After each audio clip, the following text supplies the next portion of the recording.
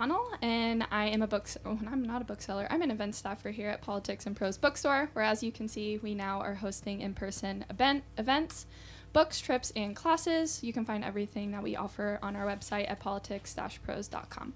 So before we get started today, I would like to ask that you please silence your cell phones so as to not disrupt the event. And then when we get to the portion of our conversation for questions, we do have a microphone set up here to the left of the pillar that's designated for audience questions. We do ask that you come up and speak into the microphone, just so the recording does get captured in our audio and video recording of today's conversation. Following the Q&A, we will have a signing up here at this table. So if you have not already purchased the book, we do have many copies available behind the register for purchase. And once the event is complete, we do ask that you please fold up your chairs and lean them against something sturdy to help our staff out a little bit. So without further ado, tonight I am very excited to welcome Geena Rocero to celebrate the release of her memoir, Horse Barbie, a radiant testimony from an icon who sits at the center of transgender history and activism. It is a celebratory and universal story of survival, love, and pure joy.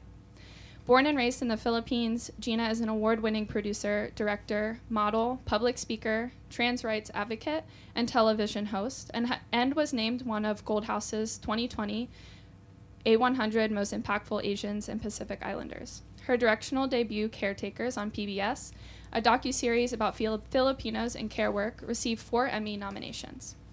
In conversation tonight with Rocero will be Aditi Hardikar. Hardikar serves as the Treasury Department's Deputy Chief of Staff. She has most recently served as the Leadership and Training Lead for the Biden-Harris transition, and prior to that spent 3 years at the Obama Foundation, first as the Chief of Staff, then as the Acting Vice President for Operations. So please join me in welcoming tonight to Politics and Prose, Geena Rocero and Aditi Hardikar.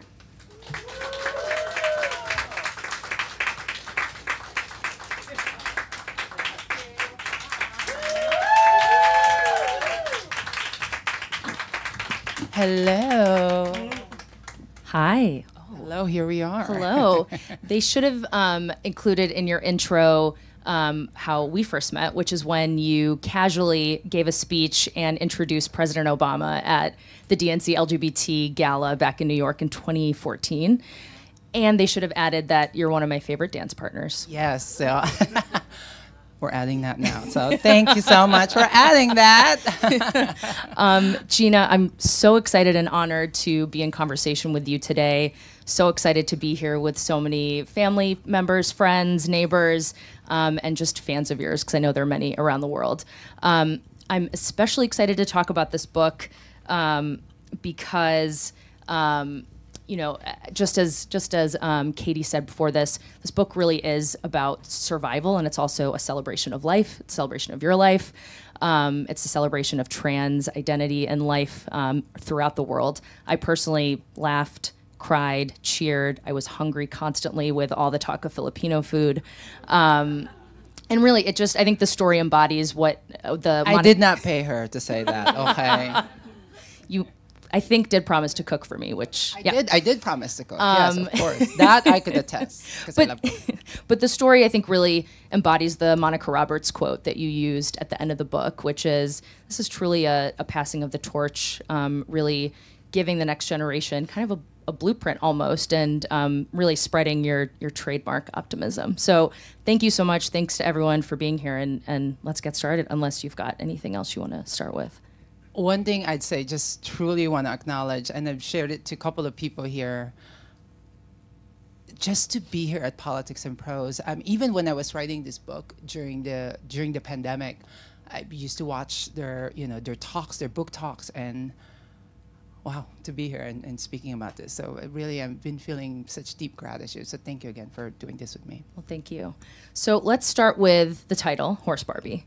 So in the book, you tell us a bit about the journey of this name. I think first it was from some jealous girls who were trying to use it as an epithet. But then your trans mother, Tiger Lily, and you kind of reshaped it into Horse Barbie, which really embodied the charisma, the fashion, the style. And I think as you talk about in your journey, it then becomes really a source of strength. It's kind of the way you activate your superpowers.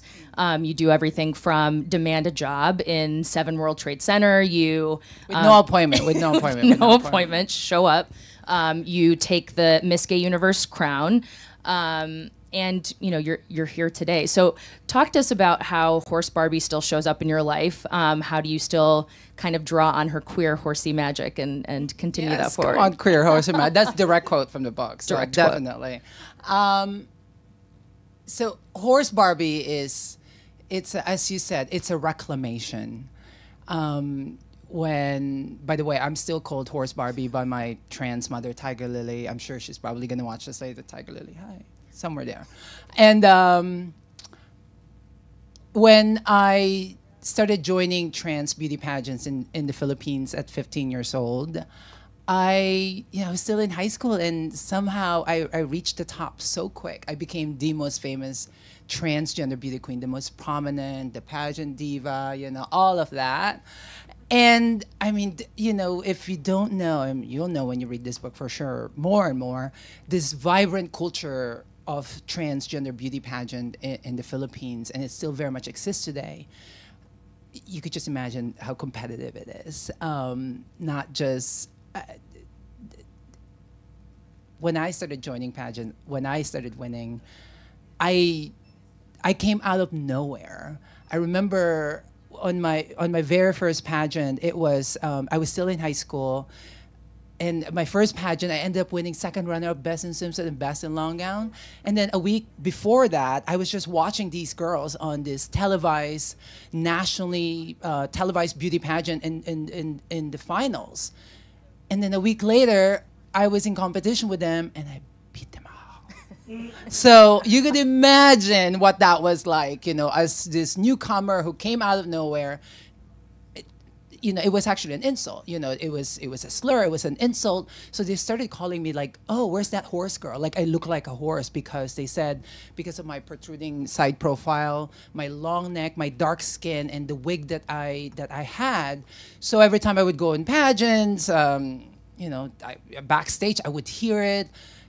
And it was an insult. And then one night, my pageant manager, my trans mother, Tiger Lily, I mean, you can't be more magical than Tiger Lily name. So she definitely, I was on stage wearing my iconic red halter gown, and just remember her telling me like the way the light was hitting my gown, the elegance that I was carrying, and the way I projected. She identified this unspeakable essence and aura, and she told me, "You know what, you actually look like a horse Barbie." So my trans mom gave me this name, and you alluded to it, and it's a reclamation and also a spirit, because as you know, and once you read the book, this book has been described as this global saga, and it's the kind of spirit that I had to carry with me, especially when I moved to New York City, when I went from this vibrant trans beauty queen to going stealth in New York City. And I also just want to point out when we were making the cover for the book, I remembered that my trans mom, Tiger Lily, does calligraphy. So this is her handwriting. So for her to have given me that name, for her to have a role in, I do have a video, and I'm gonna post it sometime soon on my IG. But she was so sweet to do this. That's wonderful. So speaking of pageants, as you still tell me to this day, you're a pageant girl. I mean the shoes, right? It never stops. Never stop. We don't want it to. I don't want it to stop. I'm never gonna stop for sure. So you talk a lot about the history of trans pageants in the Philippines, and you talk about this unique cultural blend, I think you called it, where you've got families going straight from mass to back to their homes and their living rooms, watching trans girls on their TVs as a family, with, I think, the same fervor as like Sunday Night Football here in the US. I was even shocked pleasantly to see that politicians use the trans pageant stage to talk about their campaigns, and truly it's a cultural and national really phenomenon. It's an informal I think. national sport in the Philippines. Exactly. Amazing. It really is like that. So talk to us about, there was this really a tacit acceptance of trans women. You got to grow up seeing girls like you, women like you, the Manila girls. So what did that actually mean to you to see people who looked like you and just have a different kind of sense of self and a possibility for you? I want to offer even more complicated, nuance sort of, in my attempt to create a full picture about that. So, as you've mentioned, even more so, like we have the trans pageants in the Philippines happens. So we have obviously, Philippines is predominantly a Catholic culture, very conservative. Still the only country in the world where you can't get divorced. And then when we celebrate fiesta celebration, where we honor Catholic saints and patrons throughout the year, actually during the month of May, it's usually actually my busiest time. The month of May in the Philippines is actually peak Catholic fiesta celebration, which means throughout the year all over the Philippines we have fiestas, and during those fiesta celebrations it's usually a 5-day celebration, parties, people's homes will be open up, there's different programming. The main event that usually falls on a Sunday, the main draw of the crowd is transgender beauty pageants that coexist within religious celebration. And usually, if it's a neighborhood pageant, meaning it's like put on by the local community, that stage of the trans beauty pageants, it's usually in front of the church. Right? Incredible. So you have that vibrancy of that culture. So for me growing up, to see that, I remember, I think this was edited out in the book, but certainly I remember the very first time I saw the trans, I was about 8 years old, and it was in our neighborhood, and it was just one of those, just the purity of that moment where, the whole neighborhood, my childhood friends, we were going to watch these pageants, and the very first time I saw this beautiful, and in our pageant culture, you have to impersonate a different celebrity, and this woman was impersonating Phoebe Cates. And she looks like, I'm dating myself here too, but like, whatever, Asian the racing, so she looks like Phoebe Cates. I was like in front of the stage and just in awe, seeing her for the very first time, and I distinctly remember how it felt, that sense of, as you said, possibility, but more so for me, just that sense of almost like this dream making, that whatever that she's projecting on stage, how beautiful she is. Obviously, I was 8 years old, but I just felt so connected to that expression. So to have that at such an early age, surrounded by my family, during religious celebration, there was no, even that, there's no such feeling of, in a way, separation of that. It just felt like it was meant to happen. And likely allowed you to feel pride rather than what a lot of young queer and trans people feel, which is shame, that they don't see themselves, that maybe their religiosity is not accepting, or it's different from their identity. So that's pretty special. But then you decide to go meet your mother in the United States, where you can be a woman, where you can actually have your identification reflect who you actually are. But on the flip side, you had to be stealth. You had to be wabuking. Did I get that Tagalog right? Wabuking. Wabuking basically means unclockable. So it's also the loving term amongst trans Filipinas, especially, like, when you recognize someone, femme, oh, you could pass, you're wabuking, I mean, we joke about it, but it's also survival, but it's also like a recognition of each other's beauty, right? Yeah. So you go from, being with your family, being surrounded by trans people in the Philippines, and, having the celebration of your identity, to then going to a country where legally you're a woman, but in society there's such present danger. You hear about violence, you have to hold this secret, and that takes a really big mental cost on you throughout your career as you're trying to find love, as you're trying to be vulnerable with people. So talk a little bit about how, going from one culture to the next and living with the secret and constantly in fear, what did that do to you mentally and emotionally? I think I now know the quest when I was writing this book is really, in a way, I think it's a form of just really trying to figure out really what happened in my life. You know, in my time when I was in New York City, when I had to go stealth, meaning, you know, my model agent did not know I was trans, where I had to hide my trans identity to everybody. You know, I'd like to describe that, like, in the Philippines, as what we've talked about, because maybe in this conversation, as I'm having, you know, talks and interviews with people, I always, you know, make that distinction of, you know, from where I was growing up in the Philippines to Western societies, because it's such a vast difference.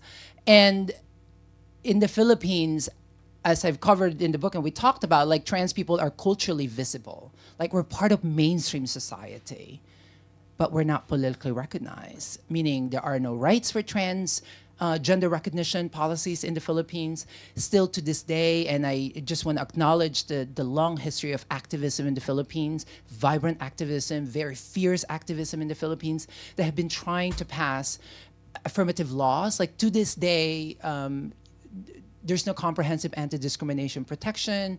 To this, in as much as there's so many changes, it's still very much DIY for trans community to access gender-affirming care. I'm not advocating for that, but certainly in the context where you have to survive and you have to do it, you have to rely to, you know, with each other. So in the Philippines, as I mentioned, culturally visible, mainstream, but not politically recognized.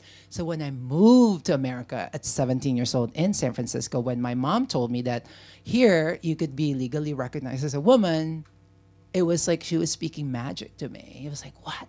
You mean legally on my F? Like, I see F on my ID? That's just the impossibility of that. It was just, couldn't believe. And yeah, of course I moved to America. And then at 17 in San Francisco, I remember seeing, you know, my driver's license, California driver's license with an F, with like such just intense celebration to see that and to feel that affirmation.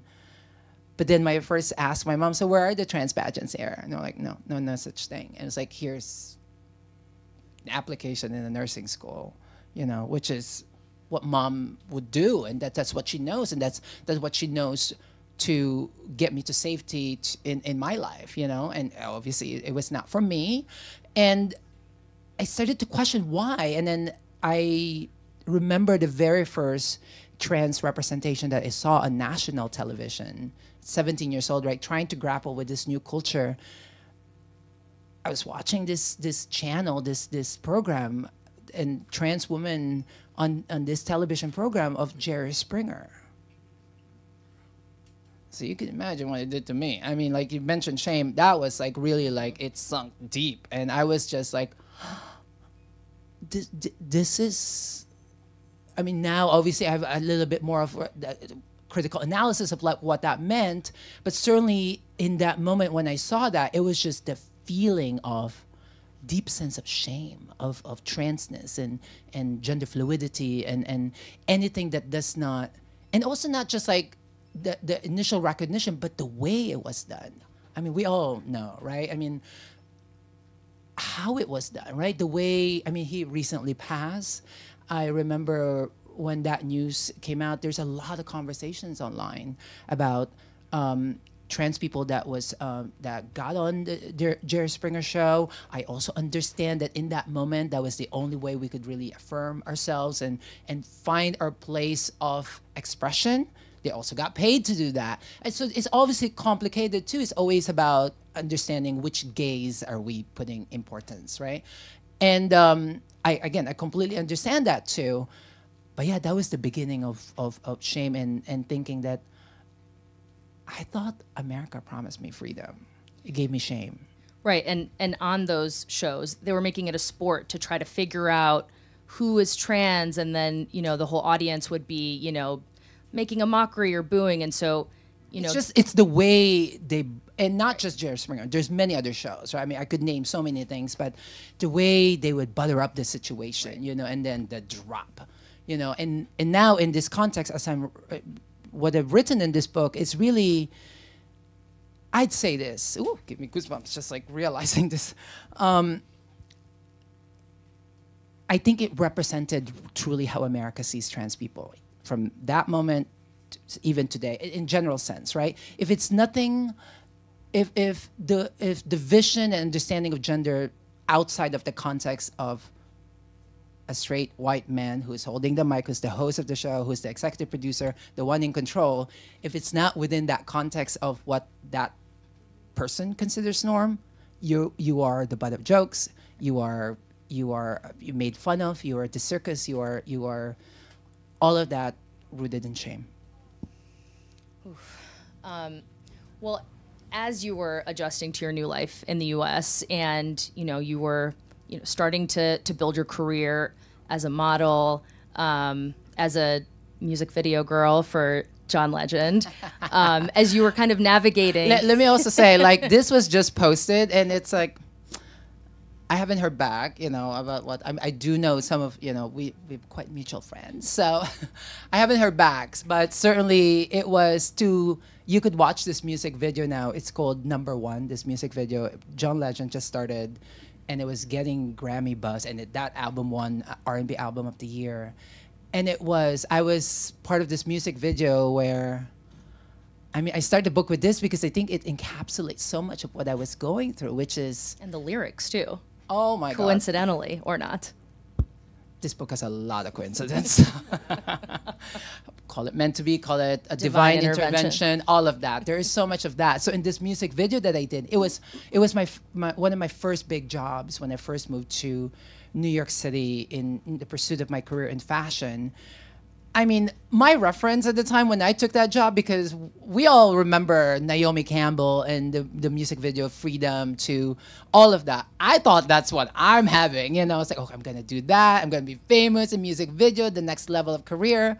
But then I got on set, and just the way it was shot, the way my scene was, I was dancing behind a curtain. I was a silhouette.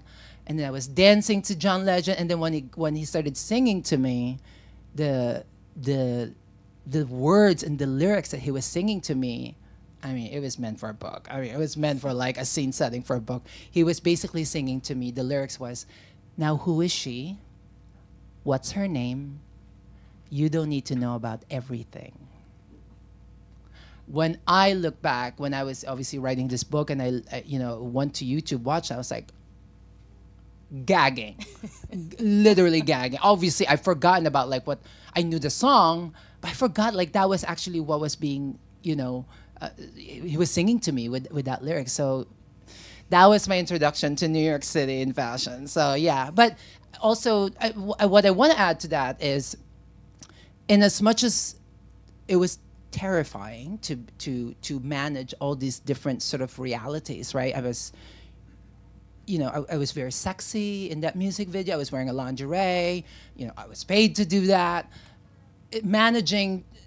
Trying to figure out not to get clocked. Still want to be a wobble king. In that as a form of survival.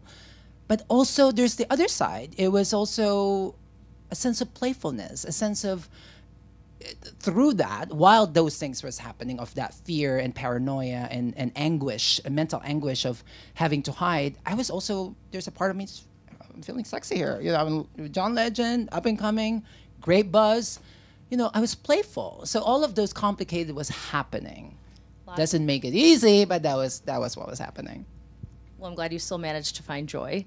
And so throughout your journey, you got more in touch with your spiritual side, your ancestral side, which ended up being a big part of your journey. You learned more about discovering your ancestors. You learned about pre-colonial gender fluidity and spiritual healers. Tell us about how that really guided and shaped your coming out and what that meant for you understanding yourself. Thank you. It hasn't been, I guess, depending on who I'm speaking to in the audience, certainly it hasn't been covered, so thank you for bringing that up. I have this tattoo here. This is a pre-colonial script in the Philippines. This is it's a 4-character, Lakapati. Lakapati is a transgender fluid goddess of fertility, of harvest in the Philippines. So in pre-colonial Philippines, we pray to our animist, goddesses and deities, right? So so that's one, and there's so many. And for me, there's many things in the book, but certainly that's actually one of the most powerful through line in the book, which is like this quest to decolonize my understanding of my upbringing, my culture, to deconstruct how I was brought up. Because I'd say this, it's fortunately or unfortunately depending, but certainly I had to leave the motherland for me to truly get to know the motherland. Because I grew up in a poor working class background. I didn't go to college. I didn't go to University of the Philippines that have that wealth of resources, of scholars.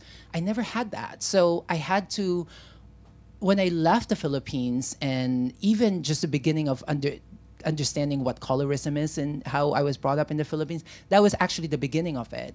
And once I went on that quest, I'm unstoppable.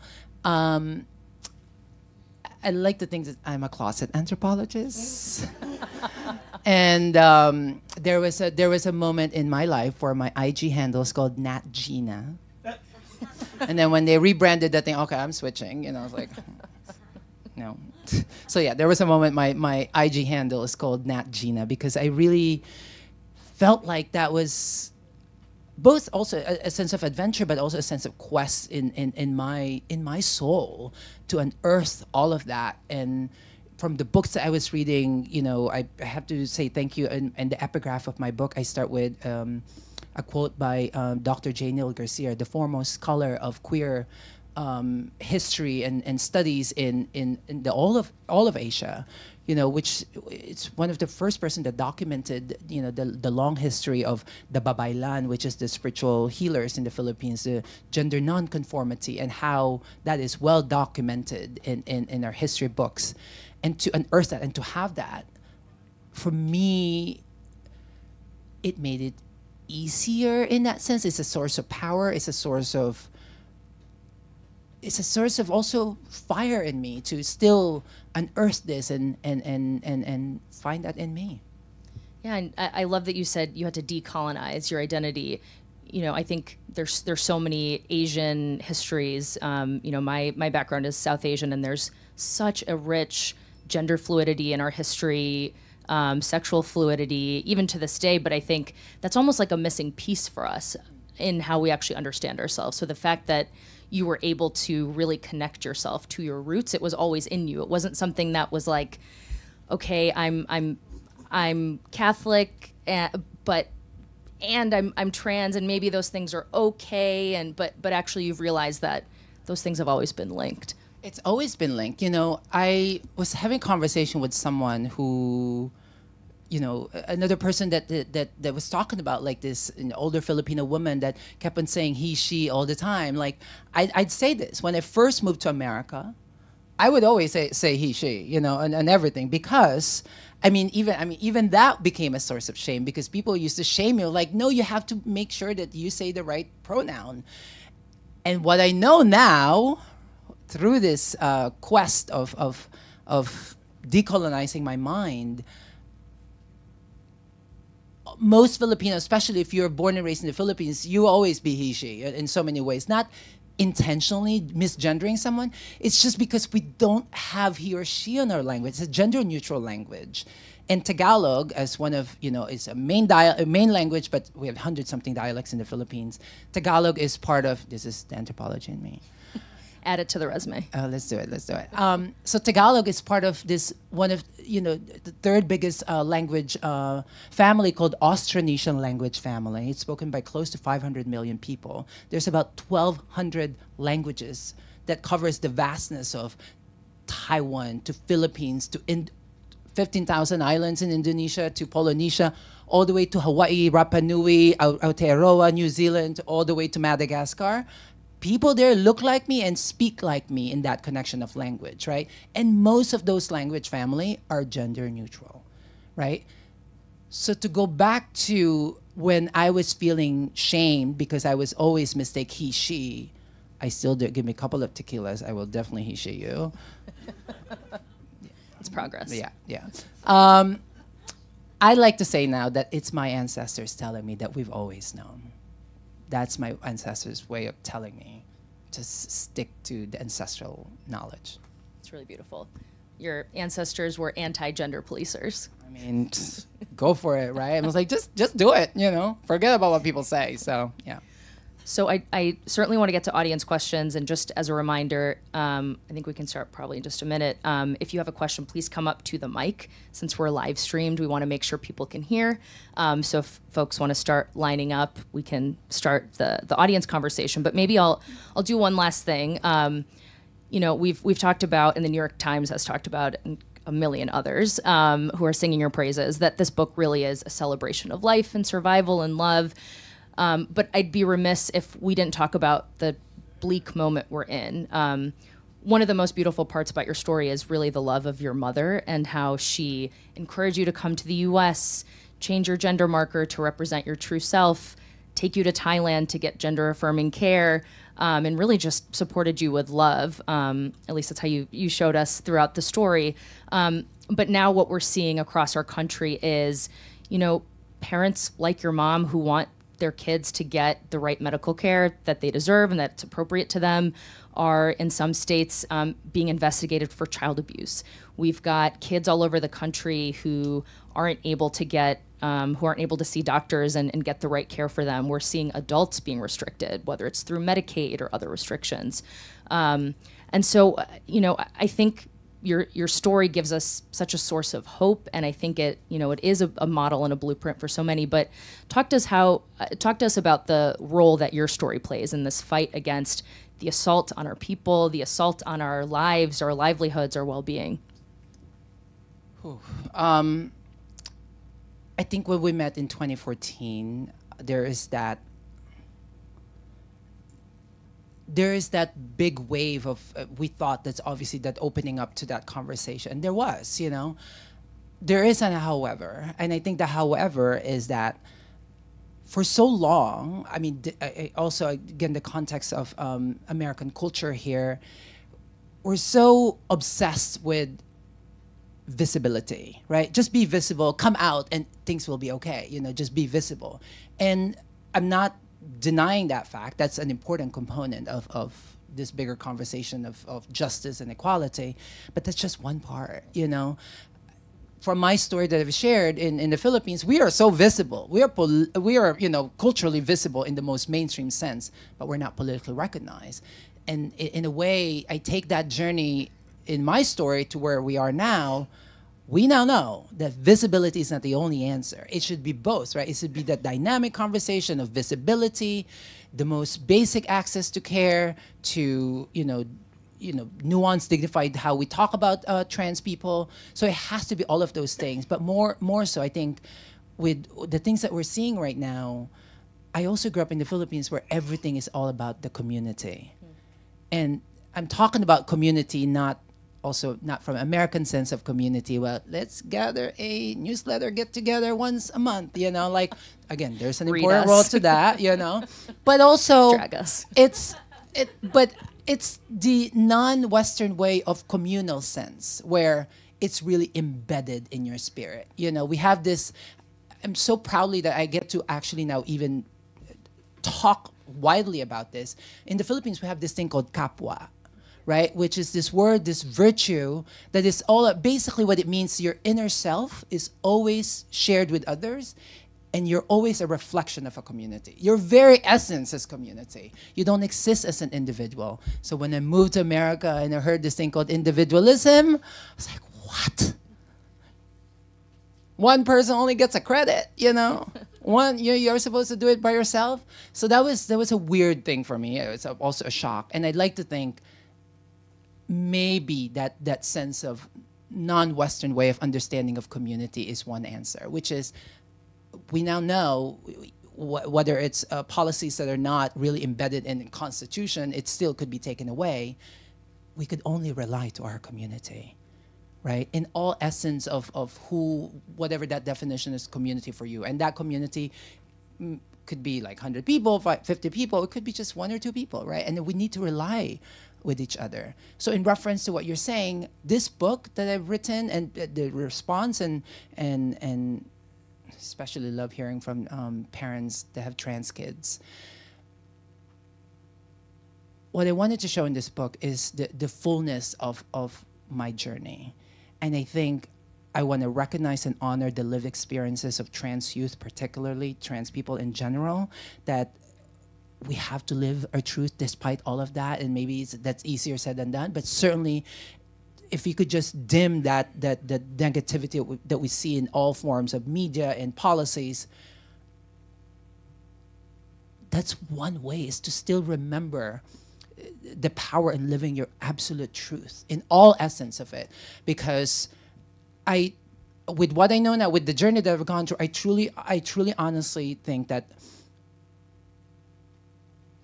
when you look in the bigger picture, the powers that be, who, and I'm speaking about patriarchy, I'm speaking about white patriarchy, they're afraid of looking within themselves the freedom that trans people offers, which is, for so long we've been led to believe that this gender binary, that is a form of rigidity, that is a form of limitation, that is a form of, it's me against the world, it's individualism.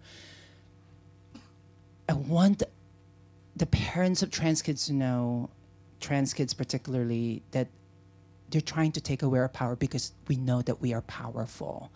We've been the resilience and the stories that I've uncovered, that the stories that I shared, is this long history of beauty and resilience of trans gender nonconformity from the very beginning of time. I'm still talking about. I have a tattoo. Like it's there. We have to access and honor that history because we made it. Again, I'm not saying it makes it easier, but just to know that, because I could easily tell you, like, this is the next thing to do, but I think I'm even more concerned about the spiritual essence that drives someone to get to the next day.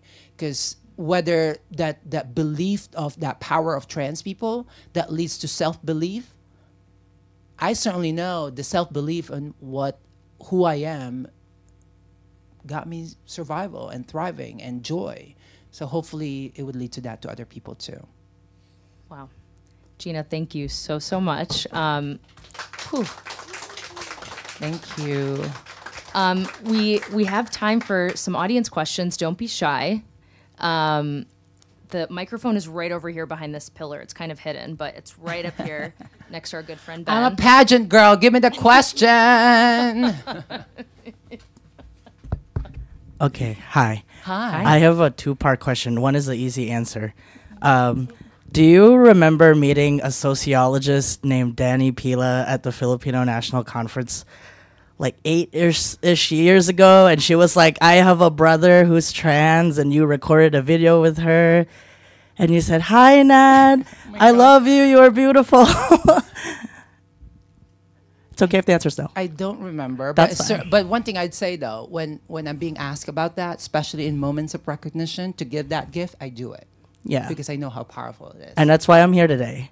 I was like, I don't even, the universe was like randomly like, Geena Rocero just showed up on my Google. I was like, oh my God, she's going to be in Politics and Prose. I'm going. Like, Thank you so much for being here. no, thank you. Like, you have done so much work. And What's your name? Nat, N-A-T. Thank you, Nat. You're welcome. So my actual long question is, because, obviously sorry, I'm getting really emotional. It's okay. It's okay. I know that we're spending a lot of time with trans women communities back in the Philippines, because I also immigrated here. But, I'm trans masculine, I'm a trans man, and it's so hard to see that, and especially I think in Asian communities, it's almost like we're kind of, just queer communities, period. Like, people forget that Asians exist. It's kind of annoying, because like we're literally like the largest continent. Anyways. It's not an anyway, it's a fact. So yeah. to speak on it. Literally. I was just wondering, like, the whole time throughout your journey, like, how long did it take for you to even see a trans masculine person, and especially someone who's Asian, even within the States? Because, like, I know even amongst my white trans masculine friends, same thing. They're like, I didn't know anybody else. I was on it on my own. So, thank you.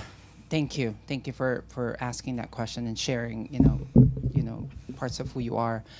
When I had the chance to go back to the Philippines and do some advocacy work there, I have to be completely honest, the same thing. Like that was my first time, meeting the community.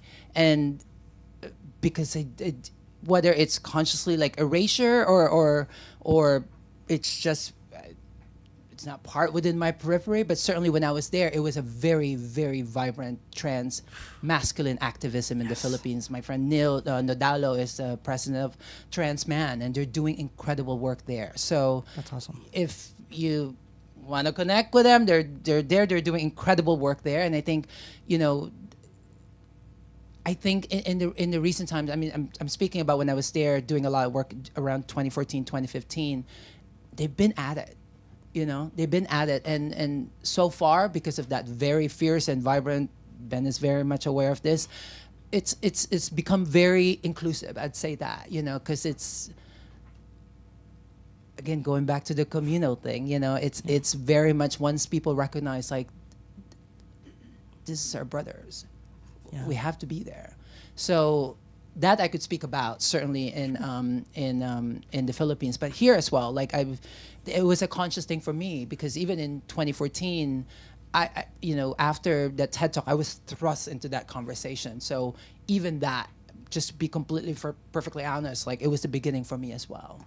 But the vibrancy is there. Yeah. Yeah. Thank you for sharing. Thanks you for being here. Thank you, Absolutely. Nat. Hi. So nice to meet you. It's such Nice an to meet honor you. to have you here. I'm going back to your point about your TED Talk. Could you kind of take us back to what that moment was like for you? And also, I believe you were like 9 years in the industry with people not knowing that you were trans. Would you be able to kind of just briefly speak on what sparked for you to come out when it, wasn't, you weren't outed? So was it something that you knew that you were just going to have to do at some point? Or was it just something that you just had to live your authentic life? Thank you. I wish there's an easier, trying to figure out ways to figuring out, okay, I need to do this. There's many, many moments. I detailed a lot in the book that led to that. There's many different, inklings of possibility, inklings of, oh, maybe, but I have to like step back, because I also want to recognize the trans woman community in fashion is littered with stories of stories when their stories were taken away from them. It's littered with stories of trans women.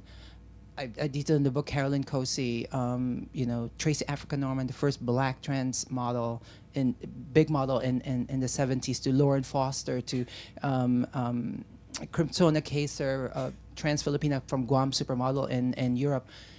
Their stories were taken from them, meaning they got outed by a tabloid, and unfortunately, it's usually by someone they know, whether off the cuff or intentionally selling the story. So in a way, to your point, this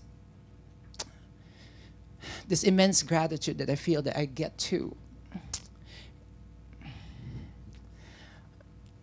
take control of my narrative, because so many women were not given that chance. And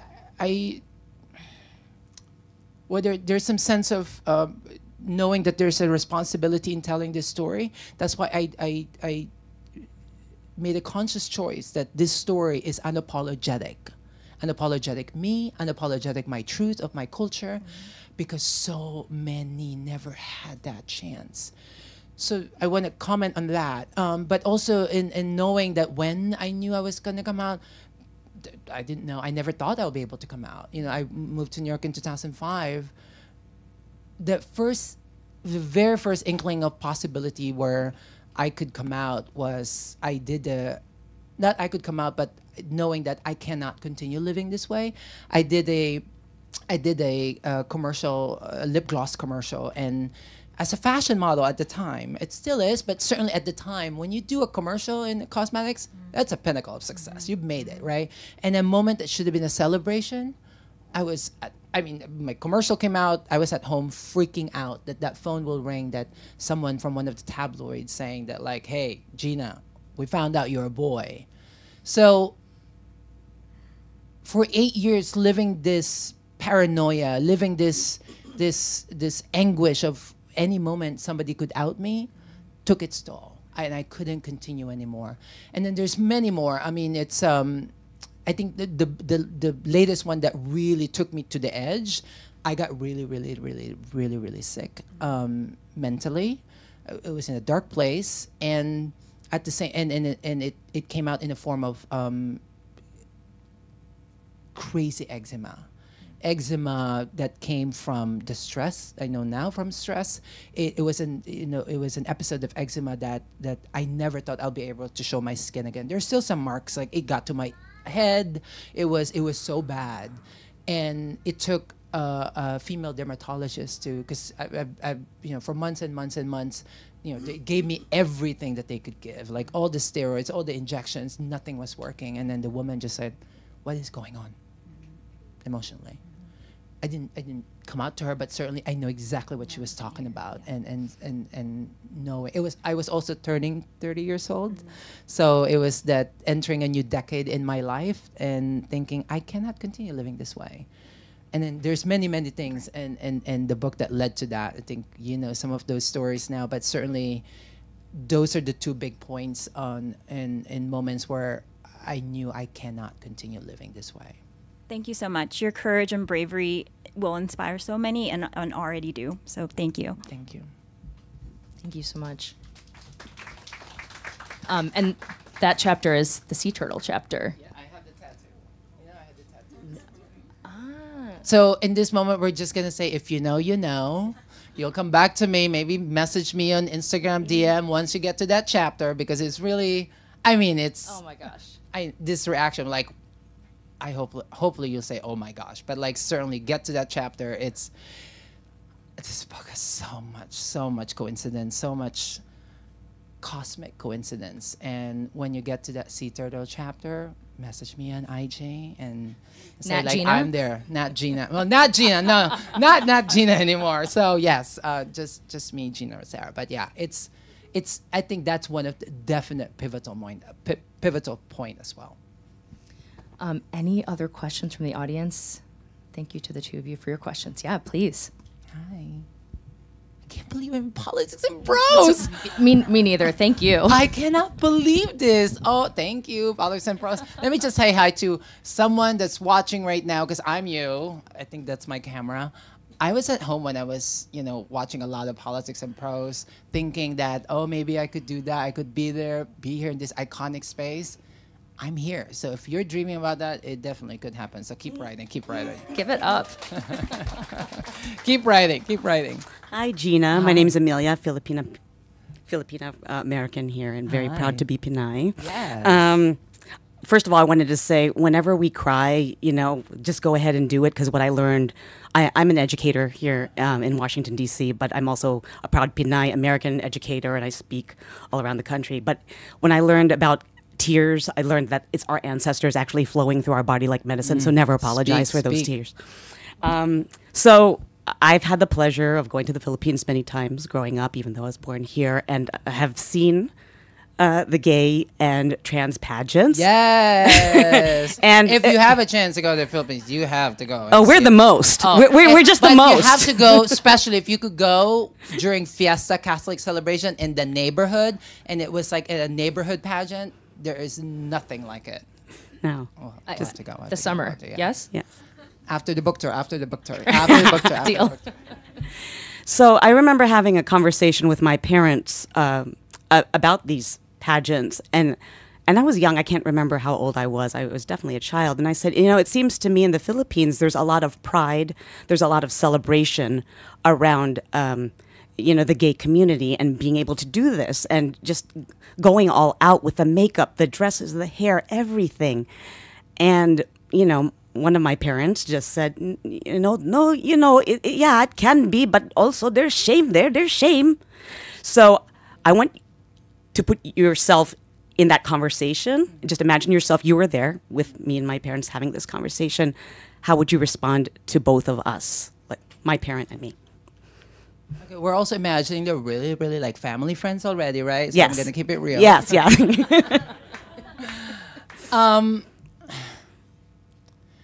I think there's a lot of trauma that we haven't fully unpacked as a culture.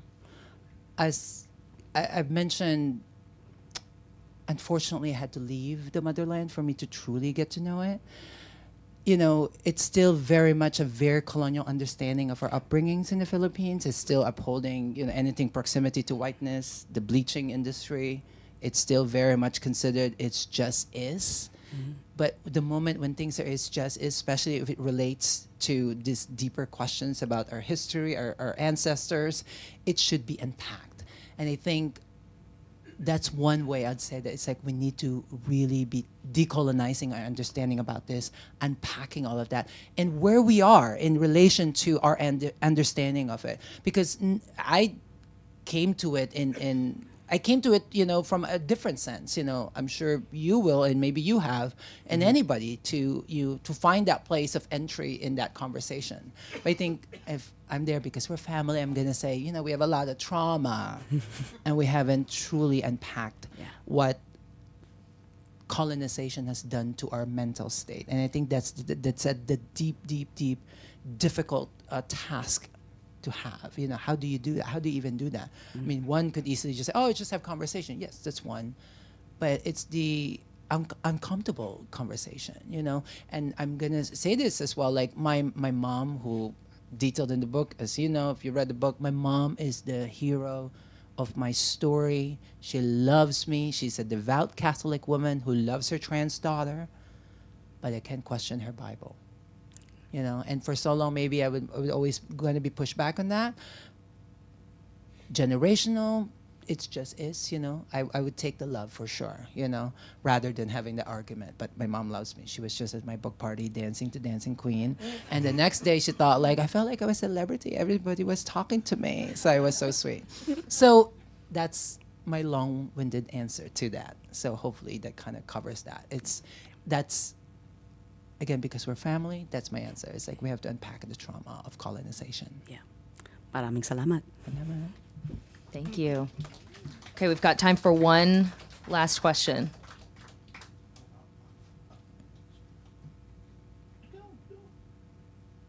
One more question. Oh, you were the one who asked the question. Then I'll ask the question. I was like, oh no, of course someone else should. So, oh gosh. Hi, Ben. Hi, Ben. Say hi to Ben. I've been thinking about kind of your journey over the past 9 years and how your story came about at a moment when so many other stories were coming out, right? Like the transgender tipping point, you know, but you also came out like a couple of years after Jose Antonio Vargas came out, right? And he had to come out as gay and undocumented. And I mean, regardless, I was reading an article or a podcast or something that you were on because of your book tour, and you talked about like the relationship of your driver's license, right, and how it's tied to your identity and seeing the F. And I think about Jose and about how his identity is also tied to his inability to get an ID, right? And just listening to both of you be unapologetically Filipino and talk about these things that we just talk about like amongst ourselves, right? Like kapwa and makapati and all these, you know, but to hear you talk about it in these mainstream venues that you get, I think is really exciting. So I'm interested in how you process that, like how you talk about who we are to others. There